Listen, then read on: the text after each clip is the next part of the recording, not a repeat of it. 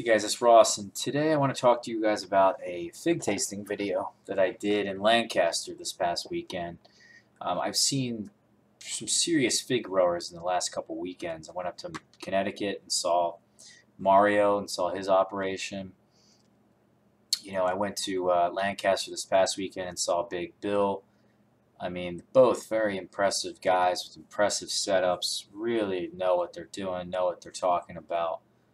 Um, they've been growing figs longer than I have. BigBill, by the way, before I get into this fig tasting with you guys, he has his own little website here. Well, it's on Facebook. He doesn't have a website, but you can call him or send him a message through here, and you can order figs, really reasonable price.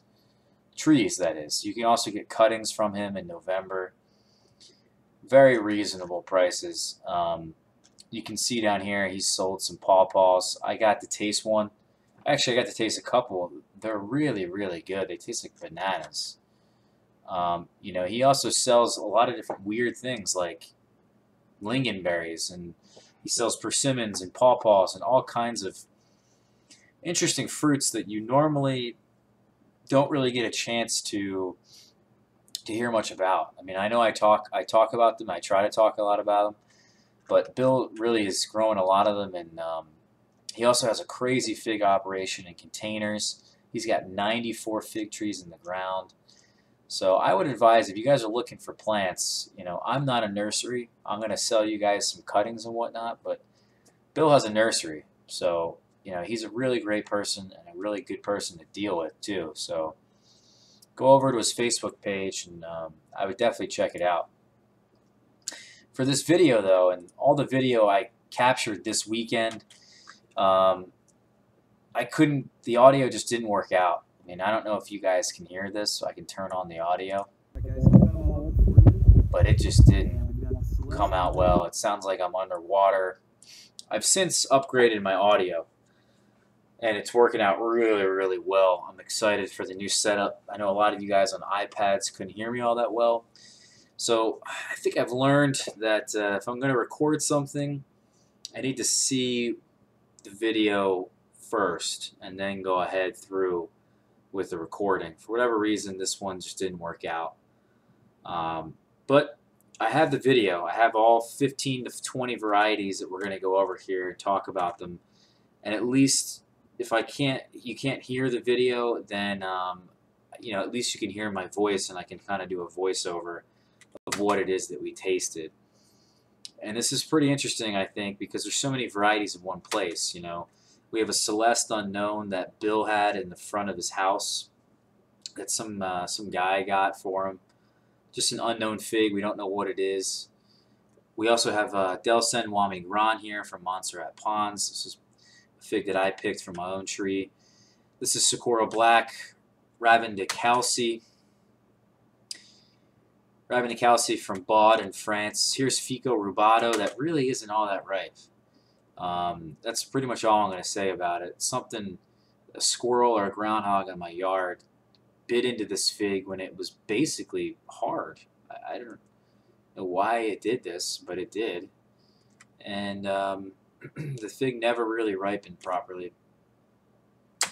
Then we got Zafiro, which has been my favorite honey fig. It is my favorite honey fig. We have Little Ruby de la Plata from Ponds, the first one I've had off that. We got Blanche de Douce Saisons, which is looking extremely dark. That's like almost purple. In person, it was almost purple. We got Black Madeira right next to an Italian 258. And then here's some of Bill's figs: Marseille Black VS, Toronto Unknown, LSU Scots Black, Unknown Muellers, which had SWD in it, so we can't really put an opinion on it, but we both agree it looks a lot like Brunswick, and we pretty much have it here just for visual purposes. We didn't need it. But LSU Scots Black up there. We've also got Ron de Bordeaux, and the two of these together, you got one that's super ripe, one that's a little underripe, and quite a difference between those two figs. Sunfire Unknown. So that's a big list, and here's actually BigBill right there. He's a really super guy. Seriously, I recommend you guys look him up on Facebook. If you didn't see the video that I posted yesterday, we posted a video on the 94 fig trees he has in the ground and the setup that he has and all the really finer details of making it work. It's everything pretty much that I've been preaching on my channel, but he's got it there laid out as proof. He's about a year ahead of me with some of my in-ground trees. And he's actually colder than where I'm at. So, but let's fast forward here. So I think the first fig we picked was Blanche de Douce Saisons. And Blanche de Douce Saisons, actually I think we went over here to LSU Scots Black. And the reason I chose LSU Scots Black is because it looks a lot like Col de Dama Gris VS. And Col de Dama Gris VS, it's a fig that Herman in New Jersey has, and he thought it was Col de Dame Gris for years. Some people got a hold of it and started growing it and realized it's not Col de Dame Gris. So we don't really know what it is, and we just call it Col de Dame Gris VS, which is his initials. I actually think it's LSU Scots Black, and I remember looking at this fig very distinctly here and thinking, wow, that looks just like Col de Dame Gris VS. So I don't know. I have to have them side by side. I have both trees, so we'll find out eventually. Pretty good fig, I have to say, LSU Scots Black. That is Blanche de Douce Saison. And Blanche de Douce Saison is like a typical Adriatic type, like Green Ischia, JH Adriatic, Taglia Green. You know, they're very similar to each other. Strawberry Verte. This one, for whatever reason, is really dark on the inside. This is the first fig I've had like this, and then it also was super jammy. Like the texture was out of this world. It blew us away. This was a real standout out of the bunch. It was also, the flavor wasn't amazing, but the texture was really something. So I'm looking forward to more figs off of this one. Bill also agreed. He couldn't believe, he didn't have any words. I mean, he's saying it right now. Wow. I don't know what to think. He was a little blown away. Look at him, he's shaking his head. Yes. So we both agreed that was a really good one. Let's see, what was next?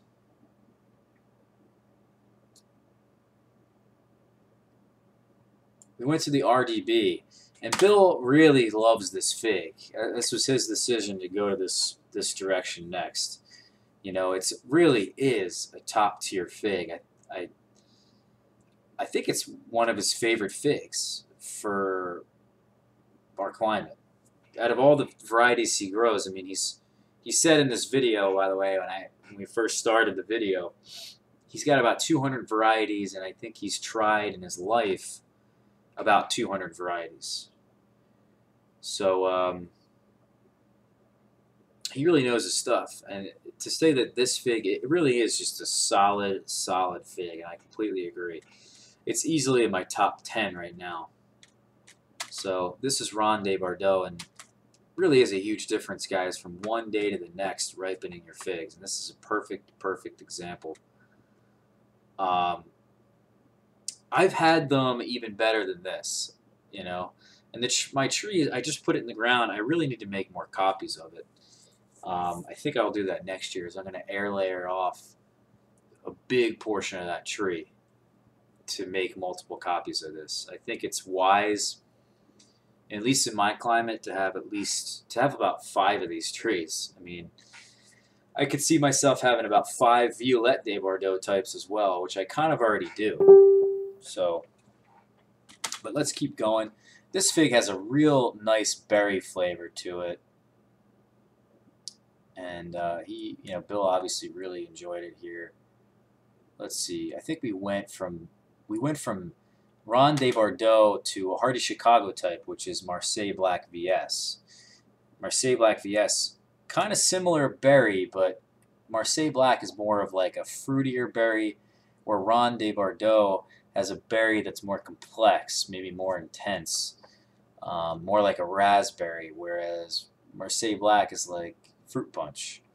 So, typical Hardy Chicago, nothing really to see there too much. But then we went to Sunfire Unknown, which is definitely also a Hardy Chicago type as well. And, nothing too special out of either of them. They were a little underripe to me and Bill's liking, I would say. Um, what did we choose next here?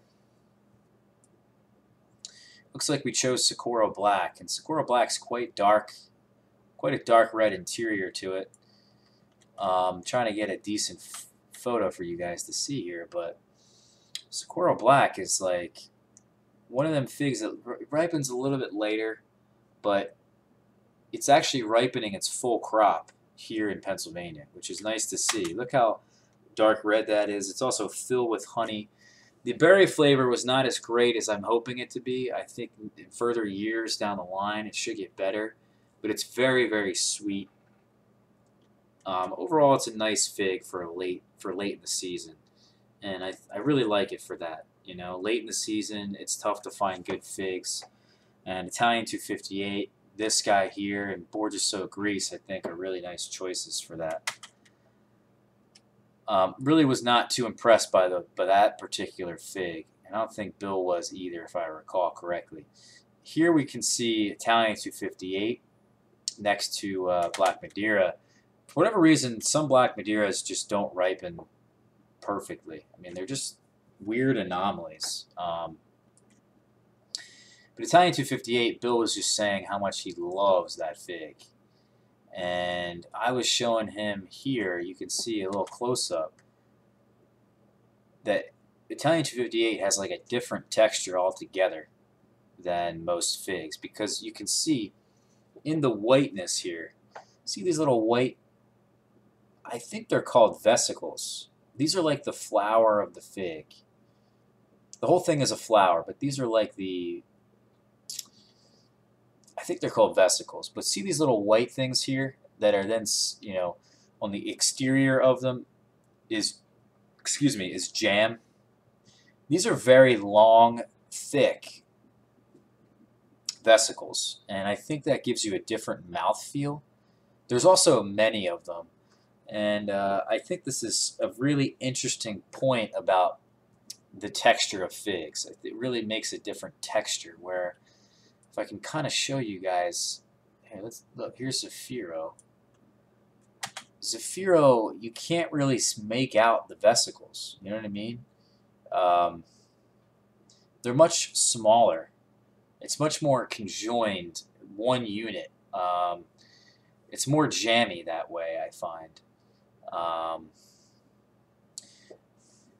think those bigger vesicles create more of a meatier texture, it's like more fig than you think is there. So, but Italian 258, obviously, it's very, very good, and even the fig I picked, it wasn't perfect, but it was still really good. Zafiro, and I've done a video on this, guys, recently. It was a really tasty honey fig. The best part about it is that it seems like it ripens in a really short window. All the figs are ripening consecutively, back to back, in a short window there. But then also, it doesn't take very long from swelling to ripe. It's about 5 days, and the fig is done, ready to be eaten. It's also really sweet, has citrusy notes. The exterior is black, which is really a nice contrast. It also has a different skin quality to it than most honey figs, which I find to be a big bonus. And the skin to me tastes nutty, almost like coconut. So pretty cool. Really great fig. And then after we ate Italian 258, yeah, we ate Black Madeira to compare them. And they really do have a very similar flavor. Very, very similar. And I think for myself personally, Italian 258 is a better choice here in this climate. I think Black Madeira would be a better choice in a warmer climate, like zone 9 or above, or a warm zone 8, because Black Madeira has a longer ripening window from the first fig to the last fig. So it doesn't really do all that well here, because you still end up with extra figs still on the tree by the time frost comes here. Even with a head start, it gave that tree a huge head start. Whereas Italian 258 ripens its entire crop in a month and a half, and it's done. It's now October 10th, but on October 15th it will be done, and that's 15 days before our first frost. But let's keep going here. We did rubato next. This is a really tasty variety that has a lot of potential. I know Bill really loves it. Few people grow this fig just yet. It's an Italian variety, but my fig, like I said in the beginning of this video, it wasn't ripe. Wasn't ripe at all. The skin never even turned from green. But we ate it anyway, just to see what the deal was. Bill has it, and he loves it. It's one of his favorite figs for taste quality. What else do we have here? This was the Celeste Unknown that he has in the front. He doesn't know what it is. I don't know what it is. We both agreed it was horrible. we were laughing about it. We had to take a sip of water afterwards. Not good. Let's see. What did we eat here next? We kind of went in a really nice order. We went to Zafiro next. We talked about Zafiro. Bill was overwhelmed, I think, by the sweetness. There's moments in here that I could probably play it, that the audio would be okay. It's one you got to grab some water for. Yeah, but then the audio just goes back to crap. Let's fast forward. This is Ravin de Calci. Was up next. You can see it there. Ravin de Calci is quite a good fig in my mind. It needs a little bit of time to mature. For me, it's an 8 out of 10 so far, but I think it could have potential. You know, it's from France, and it seems to be a late ripener, but I'm excited to have it. Go back to, let's see, what's next? We went to De La Plata, and this is the first fig off of this I've ever eaten. De La Plata is a Pons fig from Majorca, Spain, and it seems to be a bit of a splitter, so I think I'm going to get rid of it, actually. Let me see. Is it a splitter? I think it is. Yeah, so it's splitting for me. That was that's the first fig I've gotten off of that tree. But in his book, Pons describes it as a splitter. So if he says it's a splitter in Spain, which is very dry, you bet it's going to be a splitter here. But nonetheless, pretty good. It was an 8 out of 10. It was a fruity fig, like fruit punch, fruity berry. Then we also got, let's see, we got Del San Juan Migran. This was the biggest fig of the ones we picked. Normally they are quite big, and Bill was in love with this fig because it's like a green Italian 258. I agree with I agree with that, because it really is. It has the same vesicles. I'm going to show you guys that in a second. It has a similar flavor, sharp berry flavor to it with a lot of honey.